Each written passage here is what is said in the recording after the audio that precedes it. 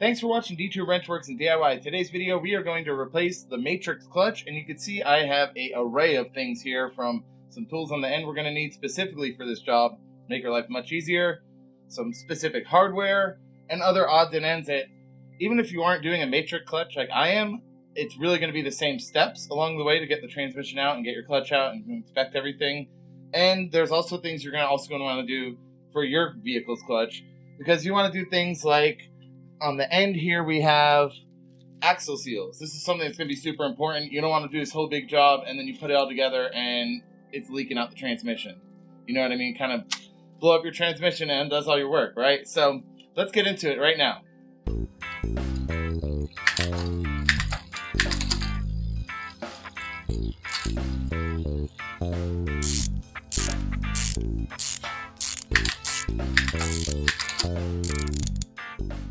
For our flywheel, you're not supposed to reuse it. Honestly, I would always reuse them at least once anyways. To tell you the truth, it doesn't hurt anything. It shouldn't break if you torque it properly, and I've seen people put the red Loctite right back on it.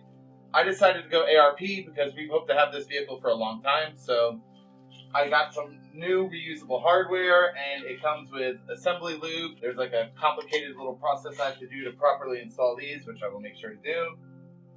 Do not want to forget, I got a nice clutch here, which we'll get into right after this, but ACT, Exedy, no matter what, if you ever read about people running these clutches in daily drivers, the problem is their throw-up bearings are all the same Chinese crap. So we are going to put a Toyota OEM, this is actually specifically Redbox Toyota, throw-up bearing in here with the clip and all that. So that's a must-have. It is a little more than I like to spend on something as simple as a throw-out bearing, but how much is your time worth to re-pull the transmission and do this stupid thing again when it starts squalling like crazy?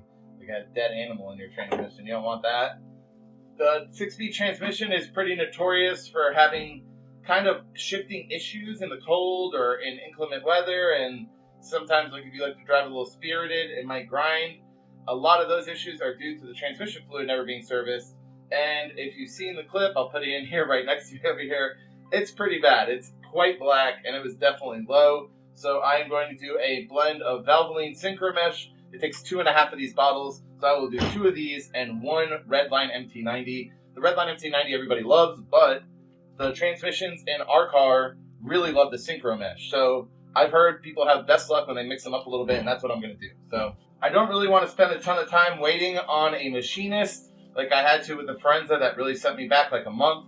So what I am going to do, or did, is I just bought a Luck LUK flywheel here for the price of essentially what anybody would charge you to resurface it, and your time there and back. It's just not worth it. Buy a brand new one. People have said online too, they think these are refurbished. No.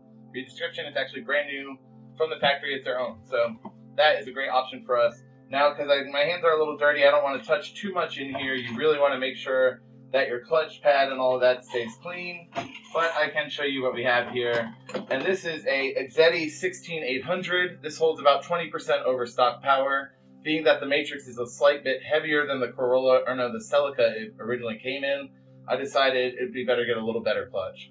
Also, maybe I could take some spirited driving to the track and stuff like that and not have to worry about it. We got the clutch disc in here, and I'll show you what that looks like because I took pictures ahead of time. And the pressure plate right there. All pretty good looking units. The annoying thing is that you spend the good money on something like this and you still got to spend a little bit more, not just on the bearing, but also the clutch tools. This will not work for the Toyota 2CZR. You need to buy an ACT. And what this has is a false little pilot bearing that you insert inside, and you hold it up in there, and you just leave the pilot bearing in there for future. So it's easy to keep reusing this, and that's a pretty cool little addition. Makes your life way easier, and you don't have to worry about getting anything filthy dirty trying to align it by yourself with a screwdriver or whatever. All right, we move over to this side now. For when we have the clutch out and all of that, you do not want to forget to do your rear main seal. This is pretty much a must-do when you have the flywheel off. Again, we are going to go Toyota brand on that. Toyota seals last forever. Our 4Runner has the original cam seals in it, and it literally hasn't been leaking with 248,000 miles on it. So kind of crazy.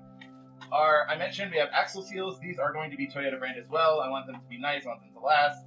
We have other things for future jobs that you don't have to do now, but if you do have this car, you should definitely think about doing the VVTi filter right there in the top of the head. And the crush washer, the bolt, it has a bolt that you extract, and this filter actually connects to it, and get a new crush washer for that so it doesn't leak. Since we are all ready, you'll see one of the first things we do is we pull off the hoses to the PCB and the throttle body. There's a double, like 4-end piece hose there. We take that out, and we're going to be replacing the PCB when we get the transmission back in. Another Toyota part. Ours is pretty bad on the car, so I did mention we have issues with the shifting of the transmission in these cars. Brass bushings will make your life so much easier. These are all brass, and this is from Monkey Wrench Racing, very popular kind of racing style site. So I'm gonna go with these. They're like 25 bucks. It's totally worth it. You're gonna have the trans out on the ground. You just pop those bad boys right in. And lastly but not leastly, a must-have tool. You really should. All right, so I thought that these would be an excellent must-have. The problem is they're super long. They're not that much different than the shorter pry bars, but they're extremely strong. It is great that they have the little wedge, but in something like the Matrix, like the K-member's in the way, there's almost no area for you to really get in there and wedge it. It's pretty difficult to get into the driver's side axle. Passenger just pops right out, no problem. If you do use these spoons, be careful because I split my axle. I did not harm it, but I just barely touched the little metal clip there, and it just popped right off because of the bungee cord pressure that I had, which isn't a big deal. If this happens to you, you can clean the end of this up. You can get a new band clamp. They're like $10 on Amazon. I bought the nicer tool, which I'll show you all this later when I repair this in a different video, but just a little foreshadowing for you. I would go ahead and get a slide hammer. They have a claw type piece that goes inside in between. They're very thin, and it's literally meant to cup around the actual CV axle and pull it out way easier, much more uniformly. This is just a good pro tip for you because I was trying to save the money on these CV forks, and I mean, yeah, they're only $25, but you could rent one at AutoZone or something like this for free, or you could get them for around 60 bucks or so with a separate tip, because a lot of the slide hammers don't come with a skinny tip like you need for these type cars. So I'll have all this in the description, and you can check the parts out there. Also, if you look this up in the Toyota tech documents, they call it the SST tool, which is their slide hammer version with this little C-shaped piece to pull it out at the cup there. Just wanted to throw that in. This is actually what Toyota says to do too. And like, I mean, if you look online, tons of people say the pry bars and everything work. If you have a second hand, somebody to help you, for sure it would help. So, time to get into work. Let's go to it. First thing I wanted to do was check the slave cylinder, check the travel, check the pressure. I just gave it about 15 to 20 pumps, make sure it didn't get stronger as it went on. Maybe it needs to be bled, maybe the slave cylinder's broken. This wasn't the case though. Now, to jack the vehicle up, I like to use the outermost corners of the K-member by the wheel well, as you see here, on both sides. I try to get it up around 24 inches. I was a little short. Take your time, try to get up to about 26 inches. I'm only at 20 inches from the center of the CV axle to the ground, and you'll see that here. It's just a little short, and the extra space will really benefit you trying to get the driver's axle out, because that's a pain. Now that it's lifted, you want to remove both wheels, the passenger and the driver's side. If you have OEM lug nuts, you'll use a 21mm socket. Mine are splined, so I'm using a specialty tool, you'll notice. Now we need to remove our stock airbox, or air intake in my case, as well as we need to also take off the two hoses that connect to each other, one of them connecting to the PCB valve I mentioned, and the other one to the throttle body. All of that comes off. Use a 10mm to remove the battery strap as well as the battery terminals. Then remove the battery.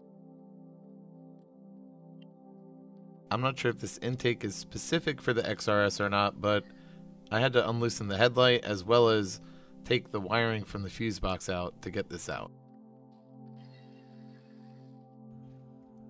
And really, what we're doing is we're pulling the wire out right here. 1 plug, 2 plug, 3 plug. We're going to take this whole harness and battery, all of this, and tuck it out of the way.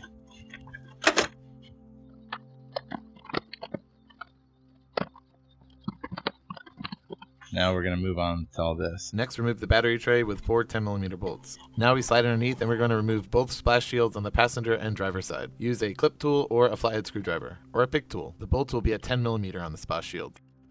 Jack it up from the engine and lift it up just enough to where the mount is no longer moving and block up underneath the engine. Time to drain the transmission using a short 24mm. Go ahead and undo it and let all the fluid out. Okay, 12mm for slave cylinder here.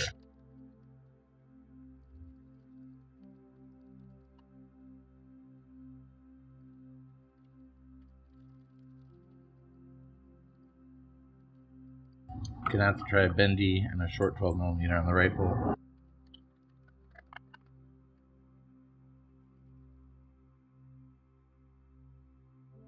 $14mm for this other clutch line bolt.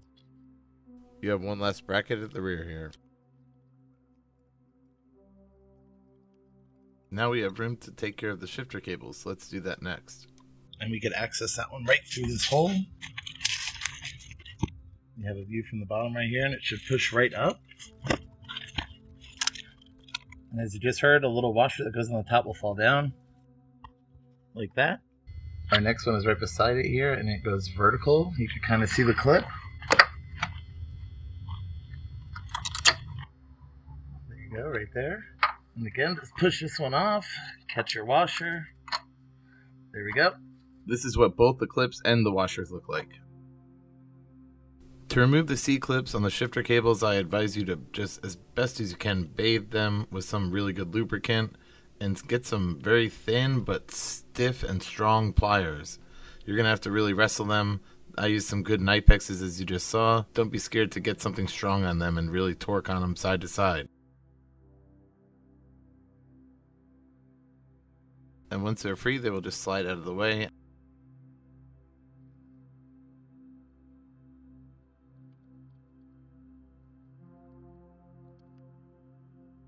Now we got tons of space to pull it out.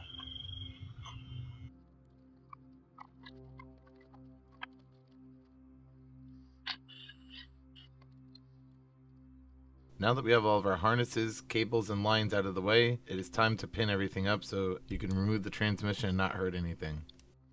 To remove the 30mm axle nut, what we need to do is unstake the pin that is going to be inside of them. You want to use a step set of punches like I have here and slowly work it out.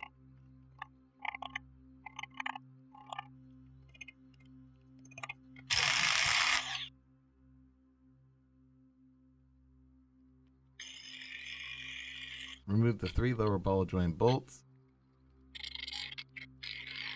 Use a 2x4 to split them and pivot it out of the way.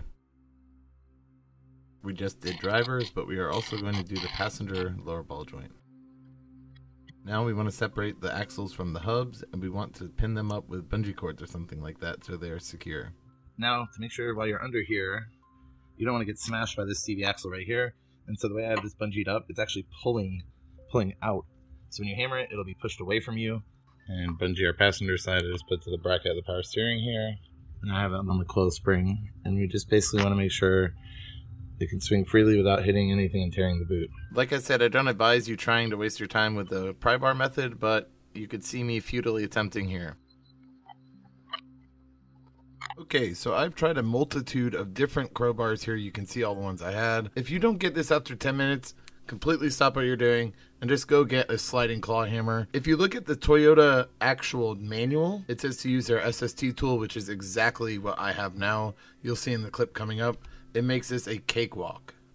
So I tried to save the money on AutoZone by renting one of these bad boys, and they're all out of stock. So I ended up buying a whole kit, and let me tell you, it took less than a freaking minute to pull the driver's side axle. So seriously, don't waste your time. Get you one of these slide hammers. And you specifically want to make sure that it has this OEM tools. You can tell here it's very thin where it cups on the inside there.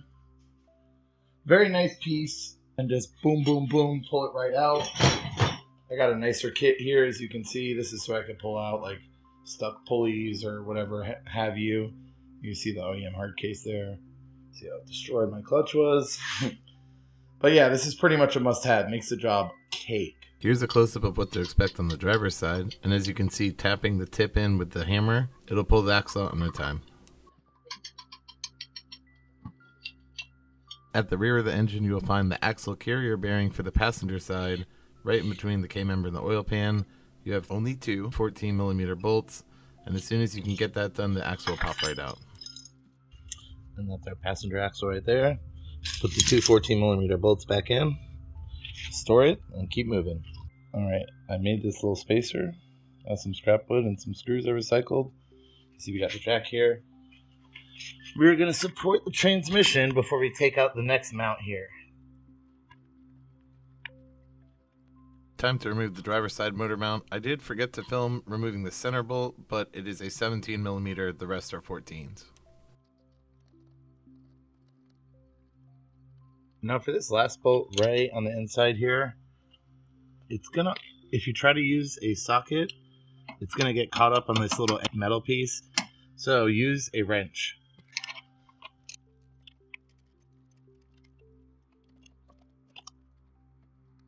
Don't forget to do a quick inspection of your mount. If it's horribly broken and you could easily move it, it's time to replace. Mine is hard to move by hand, but it's still not great. I'm going to keep it though. Our last step here is these 3 bolts to finish off this motor mount.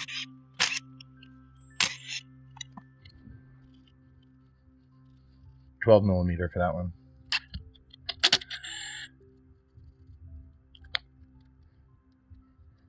Now for the front motor mount, we use a 14mm for 3 bolts. You're going to need a 14mm ratcheting wrench and at least a very thin socket and ratchet that might be able to fit for the other bolt. The top bolt you will have to use a wrench and a combo of another wrench to break it free because it is going to be very tight.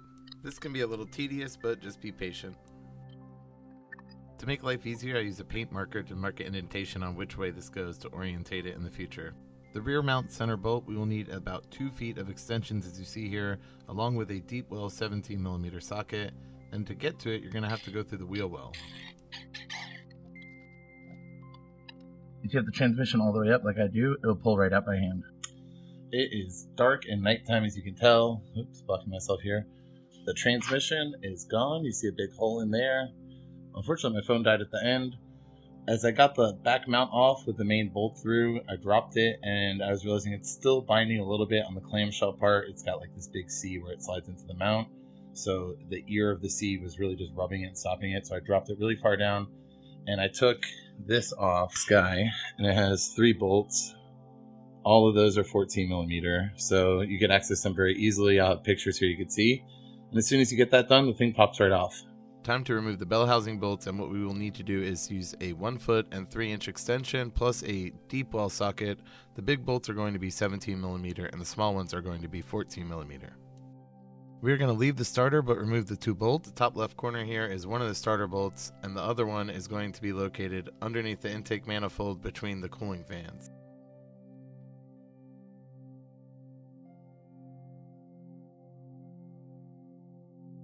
Now, there's bolts here on the bottom we gotta get. You see this bracket? 1, 2, 3 pieces of hardware attaches to the exhaust manifold. This is gonna let us get to the bolts behind it for the bell housing right there.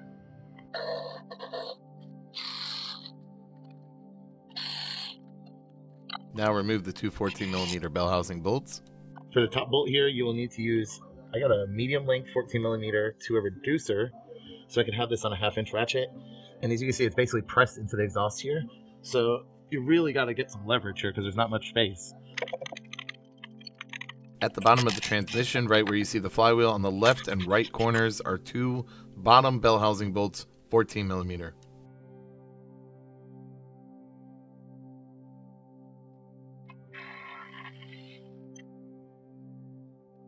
And here I'm trying to remove the transmission. You can see on the right rear, it is binding on the rear mount.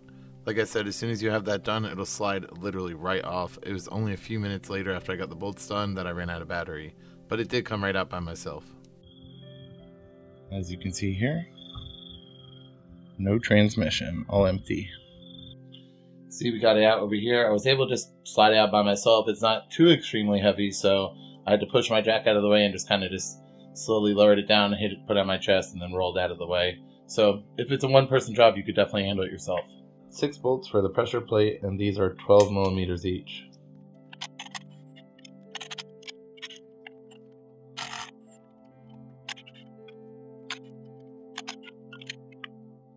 One thing you want to make sure is to clean up all of this debris. We are going to do lots and lots of cleaning coming up. For the flywheel, we only have 8 bolts to take off, and we are pretty much done for this video and for the day for me. It's hard to see, but this is a 12-point, I'll put a picture up, 14mm socket.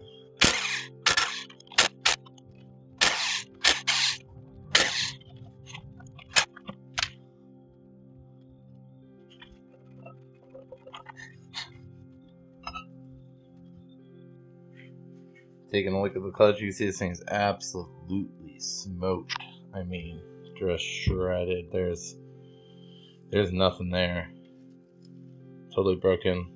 All the organic material like fluffed out too. It was in the starter. It's all over the inside of the motor. It's actually coming out behind the flywheel. Speaking of the flywheel, this thing's a mess. Tons of crazy hot spots all over it. These have a pretty tight tolerance as well, according like Toyota spec if you read their manual. And I'm sure there's tons of high and low spots all over this, so really not worth it. Just better off getting a new one that's built to spec. Yeah, you can see there's still tons of fluff built into this everywhere. Alright, that concludes the video. We have covered pulling the transmission. Let's see, I'm going to be doing the repair, the new flywheel, the new clutch, all torque values, all kinds of stuff in the next video, so do stay tuned for that. I also have a MacLeod catalytic converter, so I need to get some exhaust work done. I'm going to use the lift bolts, which controls the VVTi for kind of like the Honda VTEC for Toyota. And yeah, so stay tuned for more Matrix project work. See you later. If you want to support the channel, please do. You could find us over at Patreon. You can also find us on YouTube memberships, where we have 2 different types, and you can support us there. I'd greatly appreciate it if you did. Thanks.